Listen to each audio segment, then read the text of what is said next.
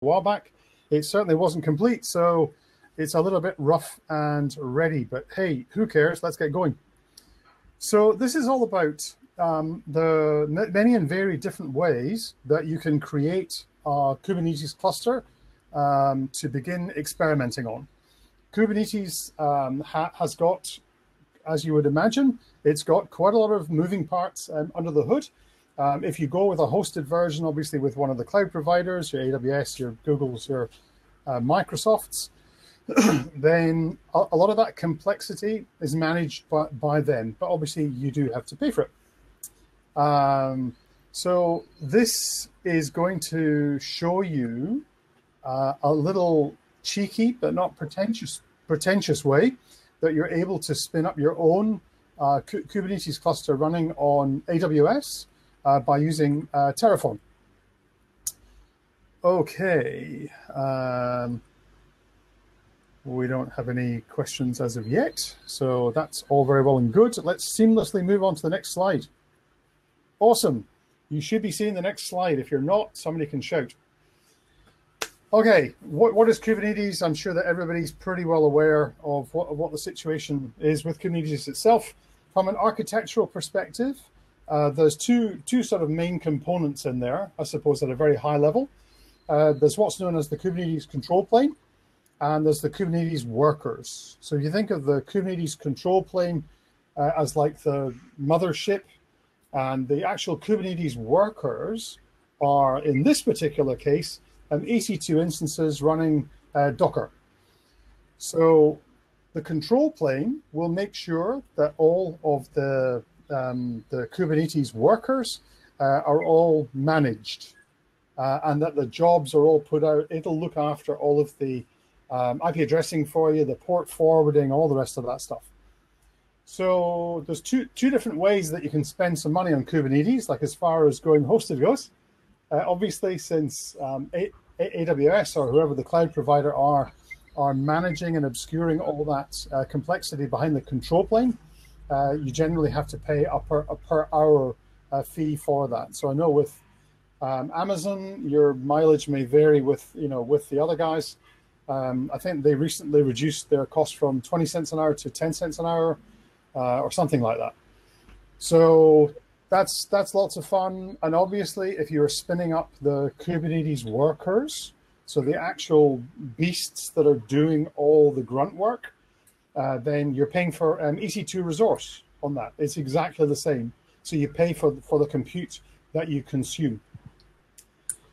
Okay, so control planes charged by the hour, just like the worker instances. Let's move on.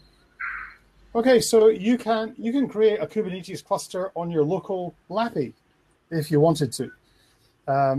There are some reasonably simplistic ways of doing this, including if you've got Docker Desktop, for example. Somebody's saying that they cannot hear the speaker.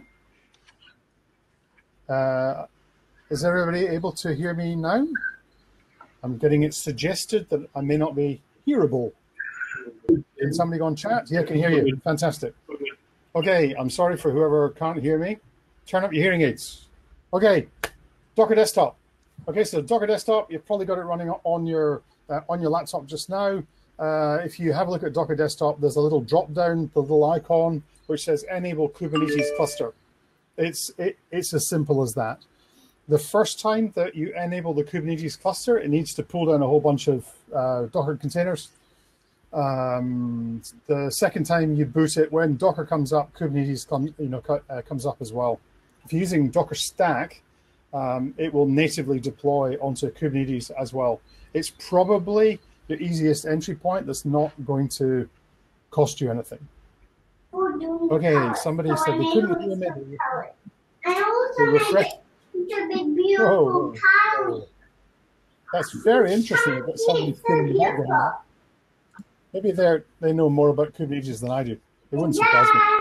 I'm just going to mute everybody for a second. There we go. Okay, so we can go. You can use things like Docker Desktop. It's really easy. Minikube is another way traditionally being able to spin up this stuff. There's even Vagrant recipes out there as well, which will create the control plane, and it'll give you a couple of workers as well. An easier way of doing it, especially if you've got somebody else's credit card, you can use hosted offerings. Obviously, that's going to make it a little bit easier to create the cluster, but the way that you actually access the services that are running on the cluster is a bit more obscure if you're running it on somebody else's machine. We'll come to that. Okay, so local install, that sounds like I'm repeating myself. Fantastic.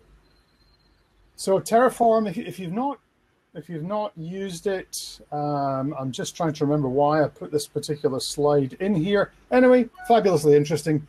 The latest version of Terraform is a major release update.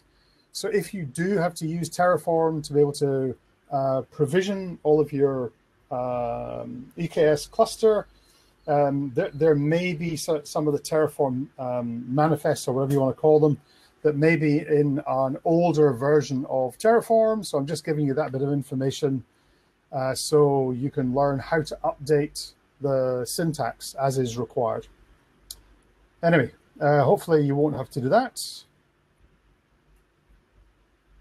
Okay, so EKS from a non-production perspective, obviously there's a heck of a lot of stuff that you can do to bolt down Kubernetes. There's a lot of different companies that are helping that can help you with that.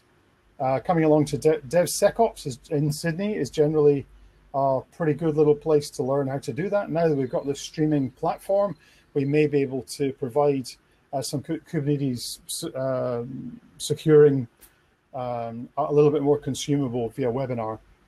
Okay, so if you just Google Terraform AWS EKS, the particular link, the link down to Terraform AWS EKS is the very first one that you'll see up at the top of the pile. So that's the code that you're going to need. Let me just have a quick look. Okay, no other comments coming in. That's good. So what we're going to do, once we have cloned that software, we're going to cd into the Terraform AWS EKS examples basic directory. This makes it very, very simple. All we need to do is just update the variables.tf file. I added, let me show you.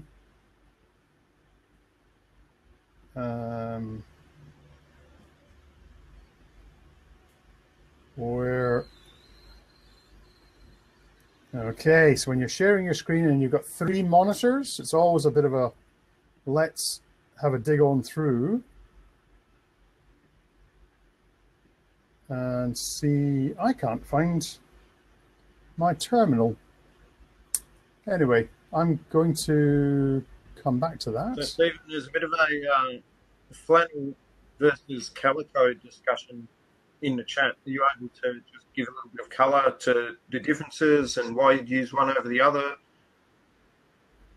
If not, on why I'd use one, Angus, feel free to give your opinions in the chat, right?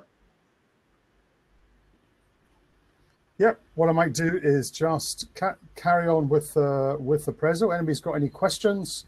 Obviously, you can fire them up in chat.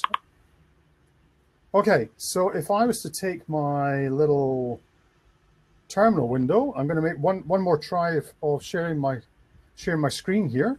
I saw lots of screens. I just didn't see my terminal window. Oh, there we go. Come on. Screen share. Clear this permission to ask again. Okay, there we go. Hey, I found my terminal. Awesome. Let me see. Wow, that's quite a small window. Is there any danger that you can read that? If you can pop a little note in chat, please. Can anybody read the writing on the screen? I might just embiggen it a bit. Anybody else? Chat, can you let me know if you can read what's on the screen? All good. Awesome.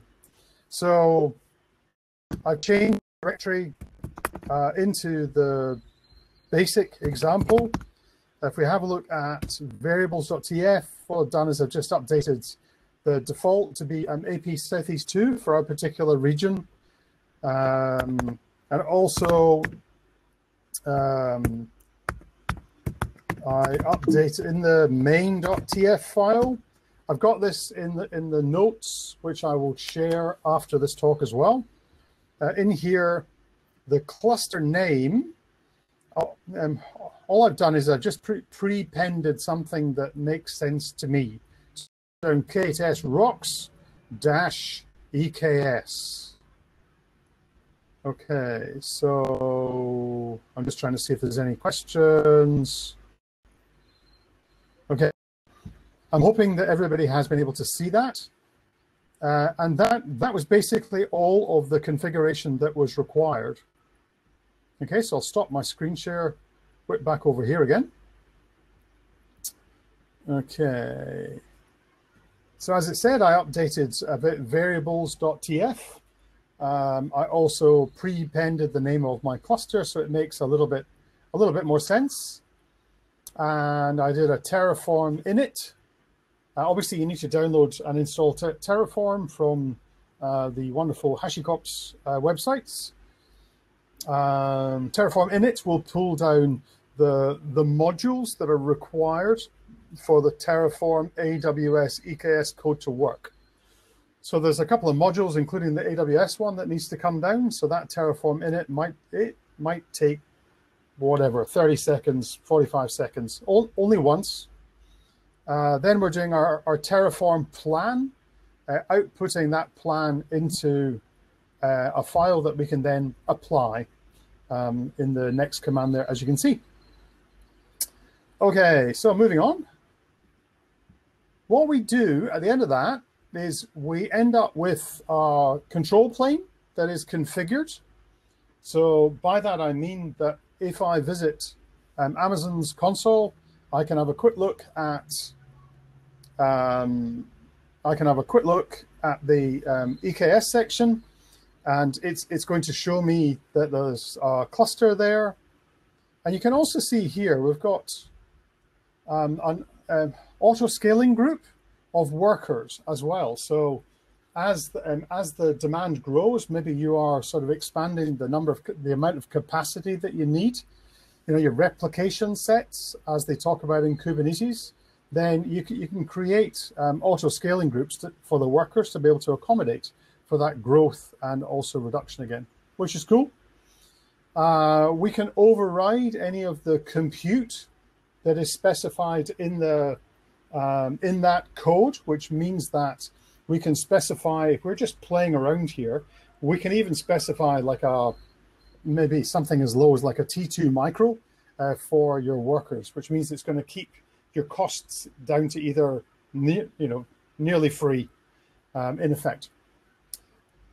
Okay, so then we start to do a little bit of a test. So this obviously assumes that you've got the AWS CLI already installed. So if we can do AWS EKS list clusters, that is going to use the .aws credentials. If you spell it as I've got it on the screen, you may have a few issues. Okay, so AWS EKS list clusters. Let me just see if I can pull that up on my screen. Where are we? There we go. So that was AWS, oops, orcs. AWS EKS list clusters. There we go. Okay, so here's one I prepared earlier. So this to share your screen.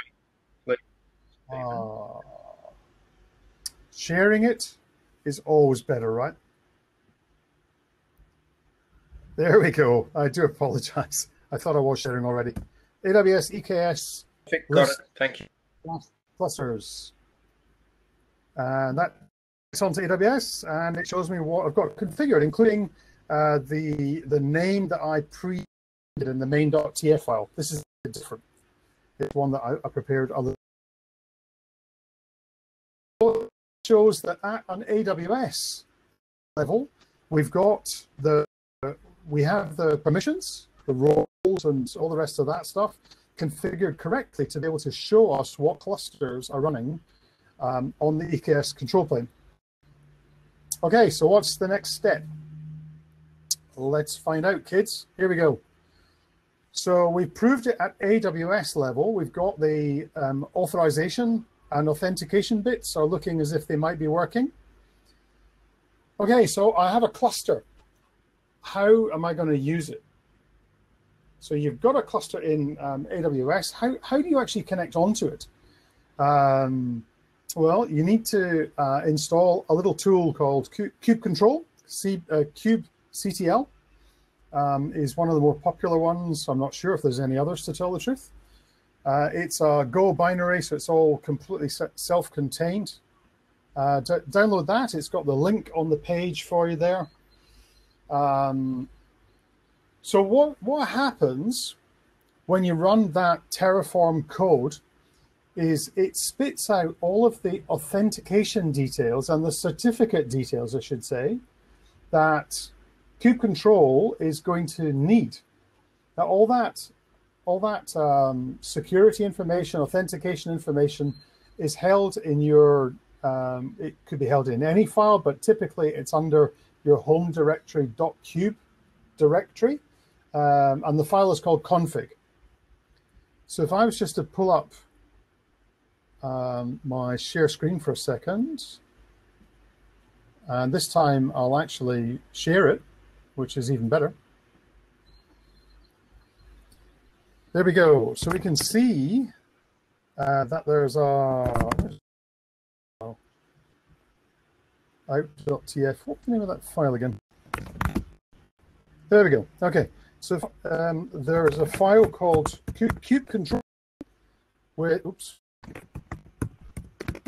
kubectl that gets created as a result of running this. And what this file contains is all of the Stephen, you've started a kubectl versus kubectl war. Oh, sorry, say again, Scott? You've started the nameless kubectl versus kubectl war. There's two ways to say it. You're either kubectl or you're kubectl, and fighting words. Or kubeconfig you're talking about. Yeah, so this is kubectl that I'm talking about, which reads the home directory .kube control file. In this kubectl, it's got all of the security information, the certificate stuff that is required to allow kubectl to be able to authenticate and do stuff. Okay, so all that information is accessible via Terraform output as well. So there's all sorts of stuff in there, security certificates, blah, blah, blah. So to make it easy, like if you're just starting with Kubernetes, what you can do is just take that kubectl file and copy it over the top. I'm trying to make this as readable as possible. May not be, so I'll go to kube. Oops. It's wrapping off the edge of the screen. I'll pull it just in 1 second. So there's .kubeconfig. So I'm not sure if we can see that. I'll try and pull the screen in just a little bit. There we go. So it wraps it. So just copy the kubectl file, kubectl file over the top of your own .kube/config. So then what we do is we need to do some tests. Okay. So if I recall correctly, what the next slide out is kubectl. In fact, I'm going to show you the next slide before I execute this command. There's a reason for it. Okay, so down the bottom of this slide, you can see I've copied the kubectl file into my home directory .kube directory/config. Now we'll go to test. We know it works at Amazon credentials level, but will kubectl be able to work now as well? So here's the little test. We can do kubectl space cluster-info. So I just know that you're going to get this error message most likely. Unable to connect to the server, get credentials, blah, blah, blah, blah, blah. So what kubectl uses by default is the AWS IAM Authenticator. So this is what this does is it, as far as I know, it generates temporary STS tokens. I'm sure that I'm going to get absolutely corrected as appropriate by Gus as required. So we need to have STS tokens to allow kubectl to be able to authenticate and do what it needs to do. So kubectl runs the AWS IAM Authenticator, which you need to download as a single binary, make sure it's in your path. Hopefully it'll run the AWS IAM Authenticator, it'll get its temporary STS tokens, and then hopefully kubectl will then work. Okay, so if I just move on to the next slide, kubectl cluster info. Okay, so if I whip back onto my screen share for a second and go to there. Oh, can't remember that decision. That's okay. How we do kubectl space cluster info. Sorry, Scott? No can see screen. No can see screen. A bit upsetting. Just as well, actually. This kubectl is not working. Is that me preventing people from seeing the goodness? Is anybody now beautiful? Play on. You're not so bad yourself, Scott. Okay, so if I do the kubectl cluster info, it's connecting on to it's authenticating using that authenticator that I mentioned before, which is the temporary SES token, which you don't need to worry about. And it's showing me that the Kubernetes master, which is the control plane, the API, running at that particular address, and there's a bit of some DNS stuff happening as well, which you don't know about. So this is success. We have all the authentication authorization stuff is working to allow kubectl to be able to see that the cluster is actually running. So this is one jubilant point. If you get to this bit, you've done well so far. Okay, so let's just have a look at the slides. Okay, so now we can do some stuff with the cluster. So let's give it a try. Here's a little deployment job, which will run, I think it's a couple of Nginx servers. In fact, you can see it here. It says it's doing an Nginx deployment. It talks about the actual container down the bottom. The container name is Nginx, the image it's going to pull down, so the Docker image, what ports it's going to expose within Kubernetes itself. And it shows you down the bottom of the screen how to apply it. Okay, so if I was to whip back onto my screen, I can't, oh, there we go. Let me just see. I'm just sneaking onto another screen so I can copy and paste that line. It's not quite so easy copying and pasting from PDFs. Have the presentation rather than your terminal, Stephen. Yeah. And I'm feeling bad about that. So here's the share. People can see my terminal window again. So all I've done is I have copied and pasted that line. So we know that kubectl is working. It's authenticating. It's authorized to be able to do some stuff. So it's now speaking to EKS. And it's parsing that simple little YAML file. It's taking its sweet time, which it doesn't normally do. Says him. Right, come on. Chop, chop, chop, chop, chop, chop, chop. Right. Maybe get Scott just to sing you a quick song in the meantime. Live demo gods, you gotta love them. Come on. A poll on where everyone has their Kubernetes installation installed. So if everyone can have a bit of a crack and answer that, that would be fantastic. Super No awesome. option for all of the above. Sorry about that, mate. There you go. Okay, so it's come back. And it said that deployment.apps nginx deployment created, which is cool. So I can do like kube control get pods, for example. I don't know why it took, other than I've got a really old web connection here. There we go. Already it has created two nginx servers part of that deployment, and it'll have created the servers associated with them as well, such that it can actually be exposed to the outside world. There we mind. Don't know whether it should have created a service. I probably should have checked if I was doing a talk, and wanted to prepare. That's okay. Right. So that's If anyone is able to give Stephen a pointer, just yell out in the chat. That's fine. Yes, there's kube control. We've done that at apply. If we want to get rid of those pods, so think about, if you're not overly familiar with Kubernetes, think about pods as sort of kind of like containers. It's not like that, but it's quite easy to start thinking like that and to get the hang of it. So I've created a couple of, let's call them containers, with nginx running on them, and now I'm just running kube control delete from that particular file, and it's delete all that were required to be able to do that, including deleting the service, delete the pods, delete any roll-up. Okay, so it's all gone. So I do get pods again.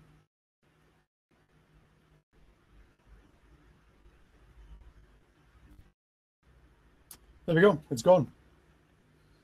So you might think that actually prevented you from running. Haha. Of course it does, because the actual Kubernetes workers are still running. So, the clock is still running on that one. Okay, so that's worked sort of, kind of as it should have, I think, which is awesome. And then we've got the little command there just to check the actual deployment in isolation. If I just wanted to see what was happening with that nginx deployment job, then that's the command that I would have used. Okay, so that's sort of, I think. Okay, with regards to building a local cluster, you can figure that out yourself. This is where my time started to run out, when I had about an hour to prepare this talk earlier on today. So you can have a little play with Docker Desktop yourself. It's really pretty easy. And I was going to suggest how, for talks, please do put your thoughts into the chat window here. This is just a couple of ideas that I was going to run past you for next session. If people have got lots of Docker files, how do you actually migrate them to Kubernetes? That might be interesting. How do you, maybe you've got some, Docker Compose files. How do you migrate them into, Kubernetes syntax? So I mentioned, when you run Kubernetes with hosted, with one of the... We have a question about egress controller as well in the next session. Ingress controller, there is interest. I was just about to give the background on what that's for. Yeah. So when you deploy Docker on your local laptop, everything's awesome. You can just go to localhost 127.0.0.1. Nearly forgot that one, on a specific port, and that is your your Kubernetes interface for your local machine. So if you were to run up an nginx server, for example, an nginx deployment, and expose it out on port 80, you can just go to open up browser 127.0.0.1 on port 80, and maybe this is a bad example. You put it on 81. So you go to 127.0.0.1 on port 81. You're gonna see your web server. Okay, but what happens if you run up an EKS cluster, for example? How do you expose those services. And that's where reverse proxy or something that's a little bit more sort of specialized in the Kubernetes field, they talk about ingress controllers. So there's products like traffic for playing in non-prod is the advice that I have heard. Nginx is reasonably, in fact, I think I'm contractually bound to say it's bulletproof, haven't I, Scott? It's an open source project. You can say whatever you like about it, man. Yeah, it is. Even though Scott is actually pretty closely affiliated, it's a superb product, and you should have a look at it. Anyway, so those of you who are interested in learning how to convert like Docker files or Docker Compose files into Kubernetes, you can put it up on the chat. And be interested in learning about ingress controllers. How do you deploy a cluster of web servers, or like a LAMP stack, hypothetically, or something like that? How do you deploy it, and then how do you expose it to the outside world? So if you can put your feelings in the chat window on that one. Lots of people are using traffic in production. I take it back. Maybe traffic is an absolutely awesome thing. It did seem to be very simple. My inexperienced ear was talking to somebody who knows a little bit about it, and they were saying if you've got an opportunity. Really interesting, Stephen. Yep. The two sort of ingress controllers that I'm seeing a lot of at the moment are traffic and I mean, I'll say traffic, right? Because it's really, because of the simplicity, people are really loving being able to use it, right? So, and I'm going to dob in Vincent Roulier as someone who can probably do a talk about that. Right, okay. So who's, anybody out there using traffic, hypothetically speaking, in production? Maybe unmute the entire group for a bit of a discussion. Oh, yeah. Yeah, let's see how we go with that. How hard can it be, eh? Have a couple of hundred people all talking at the same time. Let's see what happens. Just trying to, come on, drop. There we go, unmute all. Okay, you're unmuted. This is very, very scary. Speaker 2 and the MC do appear to be muted. Maybe not. Okay, yeah, so is anybody actually using traffic in production at all? Yes, Rajesh, yeah. Hey, Hi, Rajesh. Yes, we've been using traffic for production. So basically what we use is, so first of all, we're managing Kubernetes on-prem. As a result of that, the whole of the network policies, which is the ingress and egress rules, which are pre-built policies that needs to be defined as part of the capabilities. So it's all being integrated as part of the network policy. So you have a network policy for ingress, where it says is like, what are the inbound ports and where is it coming from, where's the origin and where is the destination is getting into and what ports is allowed. And the same goes is like what ports, what is the network IPs which goes out of the pod and what operating on, whether it's HTTP or HTTPS. If it is HTTPS, then you need to have TLS-based security encrypted. So you need to have a reference to a TLS. Then the TLS also, you can basically incorporate and bind it as a secret, so that you just need to refer secret as the reference as opposed to the TLS as a chunk. So all this goes as part of that. Yes, ingress is nothing but any traffic which is coming inside the network, Kubernetes cluster, all the way to the pod. That involves your ingress controllers, which are Nginx ingress controllers. Then as Stephen talked about services, ingress definition. Then ingress definition comes bind to a service, and from a service map to a pod. And service also has got an associated endpoint under the covers. Like if you say kubectl get endpoints, get SVC, you see a service there. And also if you say kubectl get endpoints, you see an endpoint which is associated with the service, which is where behind the scene how Kubernetes operates, which you don't really see it. We don't give much importance to the endpoints, but endpoints really, when you're sending a pod network traffic which is outside. For instance, let's say I have to connect to a box. right? So I have, for example, from my from my microservice, I'm originating a request to a box. The box is basically a network which sits outside. So if your organization only allows certain destinations to go out, that's where endpoints comes into the picture, which you have to clearly define it in your network policy as an egress route. So egress is any traffic going out on a port, on an endpoint, and on a range. So you have to define at the IP side range level and say, okay, it's what a 32-bit addressing. If so, how many ports I should allow, how many IP ranges I should allow to go out, so that it opens a wider traffic, so that the egress rule is defined as wider. And some organizations, they go very tighter at saying, okay, this is the only port and IP. That sort of thing. Okay, I've got, thank you, Rajesh. I've got an urgent poll for you, Scott, please. If you could just poll people to find out if Rajesh is or is not one of our next speakers to talk about setting up ingress stuff. Hey, we're doing this democratically. That's all I can say. So I've done probably like a year and a half of this, especially for Stephen, you know that we've done for the. Stephen also visited once for that thing, how we've been set up.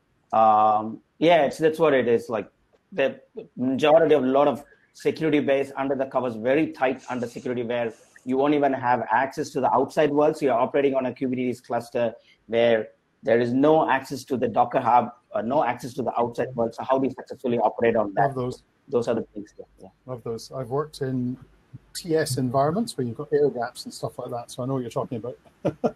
Yep. Awesome. All right.